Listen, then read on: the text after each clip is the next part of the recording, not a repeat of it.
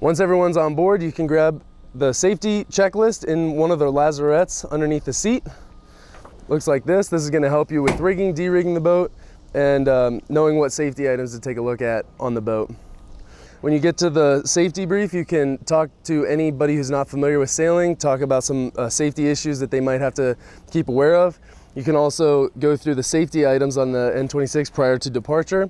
This will describe that there should be PFDs, which are life jackets. There should be a minimum of 6 on the boat. There should be a throwable cushion, which is located at the rear of the boat at the stern.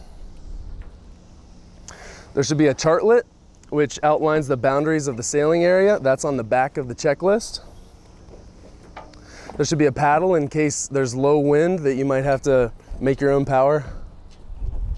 You want to check the anchor, make sure the anchor is attached to the anchor line, and the anchor line is attached to the anchor and to the eye bolt in the anchor locker.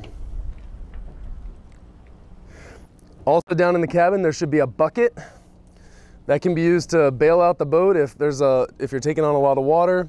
But inside the bucket, there should be a tow line. There should be a sponge to clean up the boat. And there should be 3 sail ties. The sail ties will be used to put a reef in if necessary. At the front of the cockpit is the winch handle.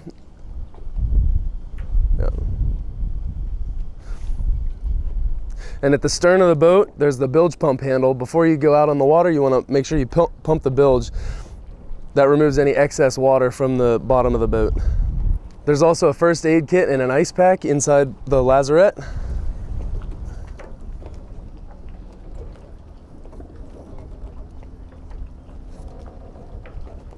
And you always want to make sure you have a cell phone or radio on board.